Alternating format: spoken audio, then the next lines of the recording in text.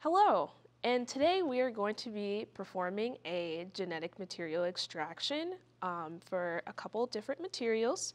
We are going to start off with fish eggs. These are salmon eggs that we have procured and put inside of this plastic bag. So we have these fish eggs and we want to get the genetic material out of them. We are going to begin by adding some warm salt water. This salt water will make the genetic material less attracted to water later on in the process so that we can get the raw material. I am just going to open the bag and add,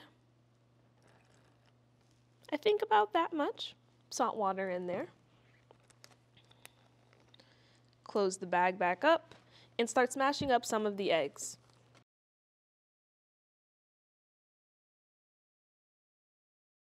So now we have crushed up the eggs about this much. I'm going to just put this back where I got it from. And now we're going to add clear dish soap. This is going to help break down the cell membranes. By smashing the cells, we broke open the outer layer, but we need to get into the nucleus.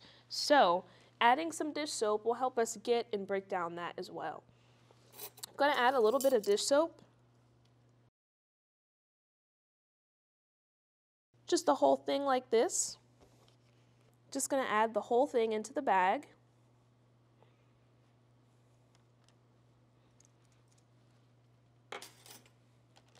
Close that back up.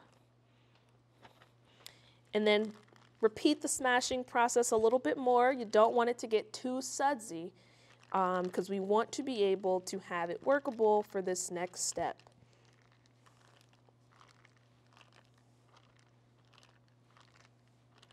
I have now worked the dish soap into the material.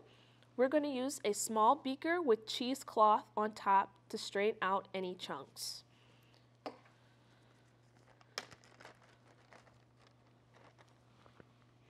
So I'm just going to pour the genetic material on top.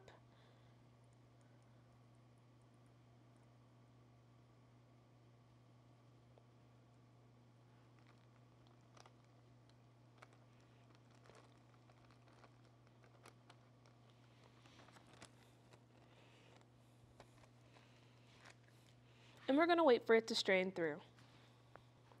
At this point, we have about this much of the genetic material that has strained through. I'm going to remove the cheesecloth from the top of the beaker and just dispose of the chunkiness for now. Put it to the side. And this is about what we have left. It's about a brothy-like consistency, but the genetic material that is free in the solution still has some proteins stuck to it, and we do not want those. So we're going to use a bit of meat tenderizer to break down those proteins, just about a pinch. And then I'm just going to sprinkle that in there. Take my skewer and lightly mix it up.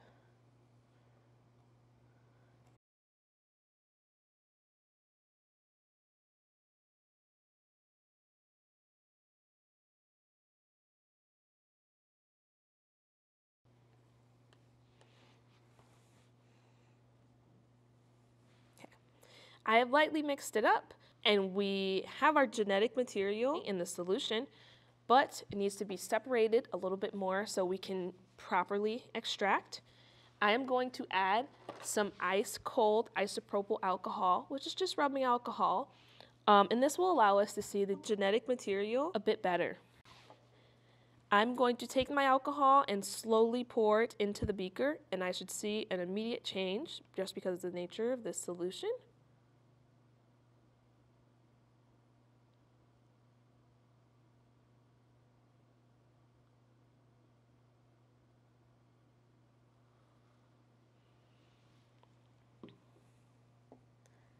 And after waiting a few seconds, I can clearly see that the genetic material is starting to separate. I'm going to take my skewer and just begin to gently spool some on to my skewer.